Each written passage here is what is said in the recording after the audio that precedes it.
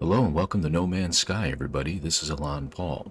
Now, you saw the title of the video. This is hopefully going to be a pretty short video. We're just going to show all you newcomers to No Man's Sky, and we're going to start out by saying, first of all, welcome travelers. That's what we're called in this game. Number one. Number two, I am doing this broadcast, if you will, this recording from my living room, so unfortunately there's going to be a little noise in the background. My cat currently has the rips, and the kids don't know how to be quiet enough when they're stomping around the house. They're old enough to know. It is what it is. But thirdly, if you can hear my voice, if you heard any of my other videos, you're probably thinking to yourself, man, he sounds either a bit rough or something's going on with his voice. Did he change something in the recording? No, I'm running a little bit of a head cold here, so my voice tends to drop an octave whenever I get a little bit of a sore throat. So don't think of anything special in regards to this video. There's going to be nothing special going on. So anyway, just getting to the nitty-gritty of the matter here, is this whole video is about how do I start No Man's Sky. So, because a lot of people start the game and they're like, I keep dying. I keep having trouble getting it started. I don't know what I'm doing. I don't know how to start it. So I'm going to do I'm probably going to delete the save right after we're done. So I'm going to start the normal game like everybody would normally do. We're going to get this ball rolling. For some reason, usually No Man's Sky has some very upbeat music and stuff like that in background. For some reason, it's giving us this melancholy, dreadful music almost here. And it makes me wonder, when I see No Man's Sky, I wonder to myself as we're going through the stars like this, there's another TV show that started in the 60s, that was restarted in the 80s and 90s, and even today we hear all about it. There are conventions based on that specific sci-fi television show that I'm sure you're going to know exactly what I'm talking about. Where no man has gone before is one of the taglines. So I wonder to myself how much of a influence that show had on the game. But regardless of which, how do I start No Man's Sky? So again, this shouldn't be a very long video. Takes about, from the point at which we get to the main screen here, which it should be popping up in just a moment. So we're going to begin initialization. You notice I'm doing the storyline just like you would do. This takes about 50 seconds. And I'll let the audio go so you can hear it a little bit.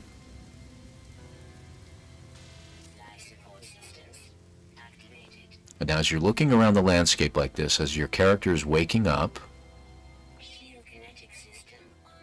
it's telling you things about your exosuit that you have. You can see some animals wandering around. You can see some stuff on the ground.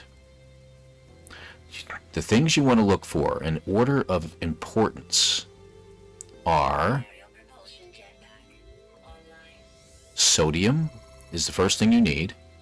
Carbon is the second most important thing you need, along with ferrite dust. Then dihydrogen, then cobalt, and then an honorary mention is oxygen. Now you'd think oxygen would be at the top of this thing. Hey, I gotta survive, I'm gonna need air. Don't worry about it. You're gonna get oxygen as you go, and when you find your starter ship, you're going to get that oxygen. Now that panics everybody. Everybody's like, oh my god, toxic protection's falling, what do I do? It's telling you what you need to do. It says you need to perform a scan to find sodium. So let's hit C. But it tells us that our scan is critically damaged and we need ferrite dust. Now I told you we needed sodium, right? You kind of need the ferrite dust first. What is ferrite dust? Let's pause for a second here. So it's telling you to gather ferrite dust for repairs. This pauses everything, so nothing else is going to happen to you at this point. So hit your escape button, pause for a moment, breathe, relax. Everything should be okay. The cat's still going nuts in the background here for some reason. He just came inside and he's got the rips, so a lot of noise in the background. Apologize for that. So what we're going to do here is we're going to get the ferrite dust. Now, ferrite dust, for those of you who did a little bit in high school or in primary schools, they call it in other areas. Ferrite is another name for iron. You get ferrite dust. Where do you normally find it? You're going to find it in the ground. Ferrite dust, in this case, is going to come from rocks in No Man's Sky. Anything that is an inorganic substance. What's the difference between inorganic and organic? I'm pretty sure you know what the difference is between them. That means you're not going to get ferrite dust from plants, but you're going to get it from rocks, okay? So first thing we need to do is gather that. How do we gather ferrite dust? Well, we have something in our inventory called a multi-tool. You saw it at the very beginning, and you're automatically giving a mining beam with 50% charge on it. That is charged up with carbon. That's why carbon is your second most important thing. So I'm going to walk over here, ignore that, and you can see that this is a carbon-based unit, and I get carbon from that. But these are not rocks. Then we got to find rocks next. There's a rock right there. See? Ferrite dust. So let's shoot that. We're going to get some ferrite dust from it. See? About 11. We need some more from that. That gets us up to 20. Here's a bigger rock. You're obviously going to probably get more from that if you keep shooting it. Ignore the red bar at the bottom. You'll be all right, I promise. We're up to 50. And just keep going. Just gather as much as you can for the time being from multiple rocks. Now see, it's telling you you've gathered enough. So we're going to go in here. We're going to add the ferrite dust to it by selecting it. And it's now fixed. So now we need to scan. Let's hit that C button again. And it tells us. Now Na is your, if you remember the periodic table of elements, is the designation for sodium. And what does it come from? This little yellow plant right here, sodium-rich plant. So we're going to gather that. And you know what? Before we add it and recharge, I'm going to go ahead and get these others because they're pretty close by. I'm going to use my jetpack to jet over there real fast. We got one right here. The more I can get, the better. All right. And there's one right over there. Let's go ahead and get that one first. Now this, I want to note here, is a cave. We'll come back to that in a second. And here's the third one. Now why did I gather all of them? Because it gives me a lot more nanites, sodium. And you see it's dropping. And if I take it and drop it in here, it recharges it up to 100%. See? That's dropping again. We have 16 extra, but you know what? We'll be in good shape. So it gives us the happy music to tell you you did a good job. And guess what? It tells us that our starship is right over there, and we can head there next. Now, it's 700 units away. That's a pretty long little walk. So what we're going to do is we're going to gather up some more elements. Now, remember I said sodium's important, carbon, ferrite dust. So anything that has ferrite dust, gather. You'll notice it says analyze, and it has some question marks, and we'll get into that in a second. So let me get some of this carbon here from these little items here. You remember we were looking at those all earlier. There we go, more carbon, more carbon. Let's get some more carbon. And it will constantly remind you that there's things that are happening and going on. Now, that's okay. It's going to continue to do that through the entire game as long as you play, as annoying as her voice is. I wish I could make her voice into like Siri or something like that, and I can't do that. But don't worry about it. So the reason I said that this is important is because it's a cave. Cave systems, even in the world in general, have their own biosphere in them. In the case that you see my hazard protection suddenly went back up again, because I'm protected from the outside elements by being within the cave itself. So that's good. So if you find yourself a cave when you're on your way to your ship, stop in, get yourself recharged. That's important. So again, let's go over the 5, in this case 6, items that are most important to you when you first start the game. Sodium, so you can recharge your hazard protection. Carbon, so you can recharge your mining beams, and you can give extra carbon into that. But carbon's used in a great many things throughout the game. Carbon and condensed carbon. So anytime you can get some carbon, go ahead and gather it up. You're going to need it by the hundreds. Several of it. So I have it written down. Ignore the noise. Some of these planets have something on them called titanic worms that jump out of the ground and then land in the ground again. I don't know where that one went to, but he just appeared and disappeared, so everything's okay. Alright, we'll show you that another time. Just don't get distracted by it. So carbon is the next thing. Ferrite dust, we already mentioned we need a lot of. You need, not just to repair your multi-tool, you need at least probably a few hundred of it. Not many, 200, 300 ferrite dust, and you can gather that on the way when you get there. To your ship, that is. The fourth most important thing is dihydrogen. That is a blue crystalline structure that lays on the ground. You'll see it. I'll show it to you here in a little bit. You need those for certain items. There's a great many things that dihydrogen is used in, both in life support gels. It's used in certain recipes to develop other products for your ship and for yourself.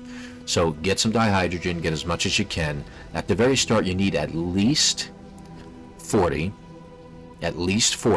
but get as much as you can. You can get like 80 to 100, 120 of it. That'd be great. Your fifth most important thing you can do, especially if you're going to travel on a planet that has a lot of problems with it, is to get cobalt. Cobalt is, conveniently enough, found in this cave. And you can see it's at these stalagmites and stalactites. Okay? Now we can analyze it. Again, I mentioned that before. Analyzing it when you're using your PC is used with F. But you see, I don't have an analysis visor. I recommend getting an analysis visor installed, because by identifying these items, you can see that what happens is, as I try to pull this in, I'm going to get cobalt out of it, and I really do need the cobalt. Okay, get 20 of it there. The problem is that that item might have given me a secondary item that could have been useful to me. So when I go to my multi-tool, I can go ahead and install. You can see I have 3 pieces of technology I can install here, and I'm going to go ahead and install my analysis visor. And I need something called carbon nanotubes, which I do not have. That's not a substance you can find, but it is made from very good carbon, yes. So if we go back to our exosuit, we can see we have some carbon here. How much does it take to make a carbon nanotube? 50. So it tells you, if you click on an empty spot, you can craft a product, and in this case, I'm going to make a carbon nanotube. I used up a good amount of carbon here, but we'll get more, and that's the important part, is to continue to get more. Let's install that carbon nanotube. So now we have something called an analysis visor, and you're going to see at the top of my screen, I now have a little semicircular thing, kind of an oval, that detects which direction I'm going in. That's excellent to know. It shows you where your ship is located if you're not quite sure, and all kinds of other items and fancy things around you. But the second thing it can do is it can allow you to hit the F button. You hold it down, of course. It tells you something about the planet, but if you look at an item, it can tell you whether there's a primary element, my nose is a little stuffy here, primary element and a secondary element. So what is our secondary element? So we're going to analyze this real quick by scanning it with our left mouse button. And it tells us our secondary element is dihydrogen. Well, that's very handy. On other planets, you may find the secondary element is chromatic metal, which is a very handy substance to have. Again, not quite as important at the beginning of the game, but you are going to need it. And really, any element that you can gather up is important to the game. So let's now get this. You'll see we'll get that cobalt like we did before, and as soon as the item is gone, another 25 cobalt, it tells us that we got 1 dihydrogen out of it, 2 dihydrogen, 3 dihydrogen. Wonderful. It's nice to get secondary elements out of things. And you notice that there's also stalactites hanging from the ceiling. They have a secondary element in this case that's kind of actually rare, and it's going to give me silver. So we're going to take that real quick. Let me show you something about silver. Now I have another video regarding early money for you guys. And you see we got 3 silver out of that. It used to be worth a lot more, but these days silver is just not worth as much. 186 units each, and you're going to find that there's other substances out there that are worth a lot more. That's only worth 34. This is worth 76. So see, it's even worth quite a bit as well, but not as much as you think. So what do all these substances get me? Well, we're going to get one more thing. I need a little bit more dihydrogen and some more carbon, and I'm going to show you what you can make with all that. All right. Let's get just a little bit more cobalt. You can see my charge is down to 18, 17. That's fine. Oh, and by the way, while you're in this cave, you can gather something called cave marrow. Now, anytime you look at something and it's got a little diamond in the center, it means it's mineable with your mining beam. If it just has an E or a letter in the center of it, it means you can just press and hold that letter to gather it up. So if I press and hold that and I get this marrow bulb, see, I got about 10 or 11 marrow bulbs. You can turn those marrow bulbs into sodium, but you need something called a refiner to do so. And we'll get to that later. There's also some other items in caves like these humming sacks, and you notice it has an E here. If you do this, you can open it up and gather the pearl inside. And yes, it happens to be a pearl of decent value. See, it's 10,000 units each for each one of these, and this is a good way to get early money. But you can see my earlier video that I published in regards to early money in the beginning of the game. So let's get our way out of this cave. I need to get some stuff, like this carbon, for instance. A little more ferrite dust. Let's go ahead and get that. We didn't get much carbon from that. We are starting to run low on our charge on our mining beam, so we're going to hold off gathering ferrite for now, and I'm going to gather as much of the carbon as I can, because we need the carbon. Now you see it also can analyze things. Let's see what we got. See, it's always going to tell you. So you get condensed carbon. Condensed carbon is a very good element to gather up if you can get it. Because it's condensed, you use less of it in some recipes that you need, including charging up equipment. And you hear the blue crystals I was talking about in regards to dihydrogen. Gather them up, and you see my charge is depleted. So we're going to go in here, and there's another way to charge up your mining beam, but you can take your carbon, move over to your multi-tool, just select that real quick, and you can drop your carbon in. Now whatever it used is going to charge it up to the maximum amount, and whatever's left over gets put back in your inventory. So let's gather up our dihydrogen real quick. These crystals don't give a lot by themselves, but because the patches are pretty decent sized, the patches on the ground that you get, you can usually get enough to get exactly what you need. So I'm going to continue to gather these up real quick. Oh, one more. There we go. That looks like all of it here.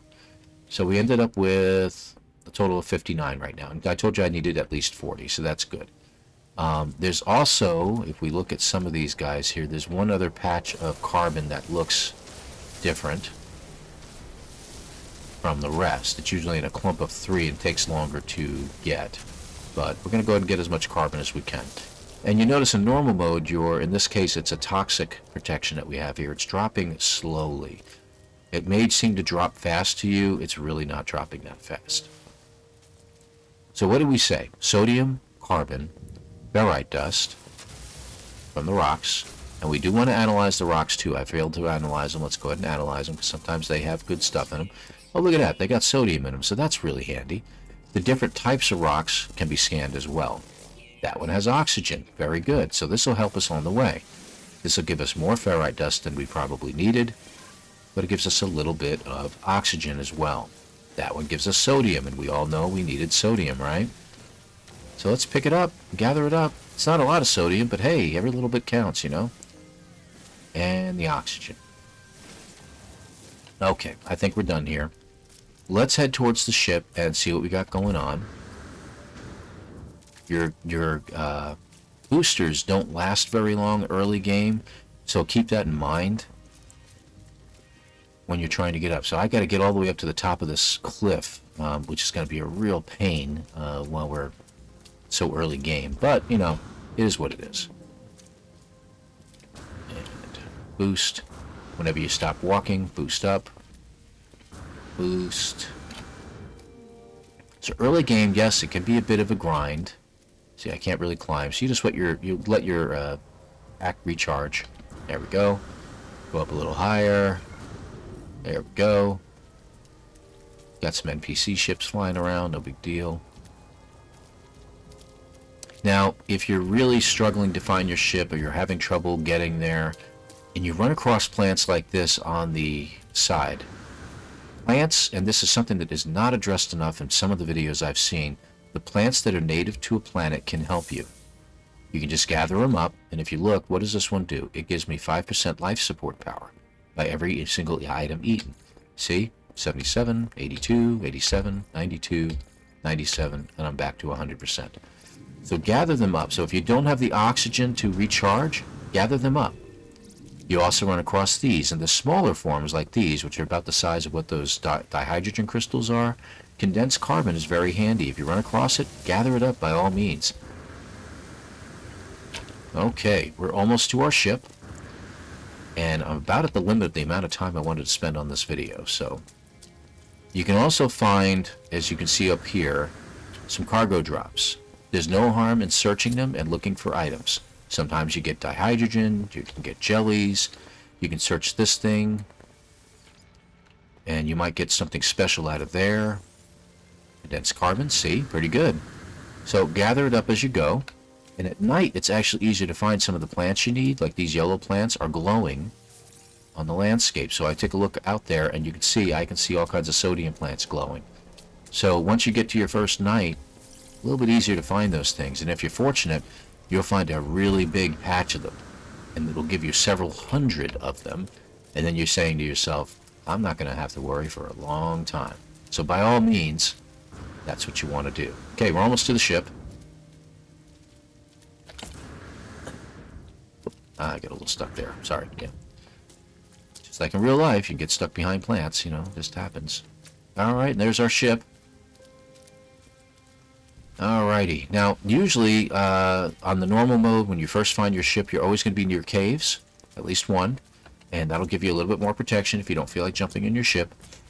You want to go ahead and read the ball. I'm not going to do any more of the storyline, other than to say that this is going to get you what you need. By all means, go ahead and activate the ball here. It'll give you more information on what to do. Always take the items that are in these chests nearby. This one you can't get yet because you don't have something called an Atlas Pass yet. But you see, I got sodium out of that one. I got condensed carbon out of that one. I got even more condensed carbon. It just climbed real quick. And out of this one, I get... looks like more condensed carbon. This item here, go ahead and wipe away any feces on it. Yes, it is poop. I'm so sorry. And it gives you nanites, which are something handy to get in No Man's Sky. It helps you purchase upgrades to certain things. Now you see all that running, I haven't even added any more sodium to it, and I'm only at halfway. And I can always jump in my ship or jump in a cave, and I can get myself recharged again whenever I want. These here are oxygen plants. You will find them dotted across landscapes on these planets. So by all means, pick them up when you get to your ship. There'll always be 4 right by your ship. And you're going to end up with, what, about 80, 87. So that's good. And then when you get in your ship, you'll be able to do the repairs you need if you followed my instructions. So what I ended up with is 60 carbon, which I did need, 185 ferrite, which you're going to have, that'll be excellent to be able to use. Go ahead and boost that in there real quick. I got oxygen, I've got condensed carbon, I've got cobalt, and I've got hydrogen, dihydrogen. So what do we need these for? You're going to need 1 dihydrogen jelly to fix your ship. If you didn't get one from one of the canisters back there, make one. You're also going to need a metal plate to fix your ship. You get that by, as you can see, it takes 50 ferrite dust to fix that, to make one of those. So make one of those. You're also going to need something called a hermetic seal, which you can see in here I don't have access to. But the storyline is going to give you access to the recipe, and they will give you one. So go ahead and go through the storyline. It'll give you the piece that you need, the hermetic seal. And the last thing you're going to need is something called pure ferrite, which you make out of ferrite dust. Fortunately, it's a 1-to-1 ratio. You'll need 50 of it, and you can only do it by getting a refiner. And as you can see, you do not have access. Well, you do have access to the refiner now, which takes a metal plate and oxygen, which is why I mentioned you needed oxygen. But you can make another metal plate and get a portable refiner. Don't do it yet. You're in the storyline. Follow the storyline. It will show you how to make the refiner. It will show you everything that you need in order to get this all taken care of. So that's it in a nutshell. Now you see I did this very casually. It's taken about 23 minutes to get to this point. I didn't die. There's nothing to panic about. And like I said, if you ever feel like, you're getting a little panicked, find yourself a cave, run inside until the arrow at the bottom turns to the right, and you're in good shape, and it'll recharge everything. So, and this is your default look. You can get a better look later on. Now, I've got other videos. For instance, I've got, and you'll see it appear at the bottom right-hand side of the screen here in just a moment. You're going to see my playthrough videos that I do all the episodes. It's about currently 18 episodes at the time of making this. Not all of them are present yet. They're released every week. So feel free to go through those videos. It'll teach you a little bit more about how to play the game. So this is ElanPaul, and if you like my channel, if you like the content, by all means, please subscribe. Hit the like button. It always helps, of course. And I appreciate any and all comments. I try to get to people pretty quickly on their comments. If, depending upon your time zone and where you are in the world, if you leave me a comment, and you note that I am Eastern time in the United States, it may be nighttime here, and I could be out cold. I could be making dinner for my family. I could be at work in the middle of the day. But I try to get to people as quickly as possible in their comment section, especially if you have a question. If it's just a comment saying, "Hey, I like your what you're doing. I love how the audio was," or something to that effect, thank you. I really appreciate it. You will get a like from me, and I will throw some hearts at you. The only thing I ask, folks, and I'm serious about this is a family-friendly channel. Again, I've got a family. I've got kids. I've got kids that watch these videos. Keep your comments clean. When you can avoid using any kind of language, I please ask you to do so. There's no reason to use any kind of language in any of your comments whatsoever. There's always a better way to describe things without using foul language. So I appreciate if you could keep it clean. I try to protect myself and try to not use that kind of language in any of my broadcasts. So if there's family people here, if there's dads and moms watching right now, keep in mind that, yeah, your kids are safe watching any things I do on here. I've also got a Minecraft family night that I usually upload every weekend, usually between Friday and Saturday. Today's Sunday, and the last one I did hasn't been uploaded yet, but I'm going to get that going. But again, thank you for watching. Hopefully this gives you a little less anxiety in starting the game. Those are the, just to re-summarize what you need, the most important elements. Sodium from those yellow plants I showed you. Carbon, which comes from a lot of the plants on the planet that you're located on. Ferrite dust, which is gotten from inorganic items, which are rocks. Dihydrogen, which I showed you with the blue crystals, and then cobalt, which you can find in the caves. And why do you need cobalt? I didn't really show you that yet, but you do also need oxygen. Let me just show you the reason I asked you to get cobalt and the dihydrogen. You can make something called an ion battery out of cobalt and ferrite dust. It only takes 10 cobalt and 5 ferrite dust to make one of these. Why is that important? And I'll show you. You see the green bar going down? If it gets too low and you don't have any sodium on you, but you've got cobalt and ferrite, you can make yourself the battery. And what you can do, and on my keyboard I'm going to hit the X button. See, I've got gestures, but I got this little battery which says recharge equipment. And if I go through, I can recharge any of the items in here. If I go to my hazard protection, one of the things I can use is sodium or the battery you just made, which will always get you back to 100%, especially in normal mode. Okay? So that's what cobalt's used for, and that's why I consider it a very important item to have in the game. So, again, I put it just above oxygen, believe it or not, in things that you need, but it's always good to get every element you can from a landscape. So those are the 5, 6 things you need in order to get things started. I hope you enjoyed the video. Again, hit that like button. Please feel free to subscribe. As I always end most of my broadcasts, I always tell folks that it's always good to be kind to others, to never criticize kindness, and be truthful in all things you do, especially to yourself, because that's where it starts. Thank you again for watching, and we shall see you in the next video.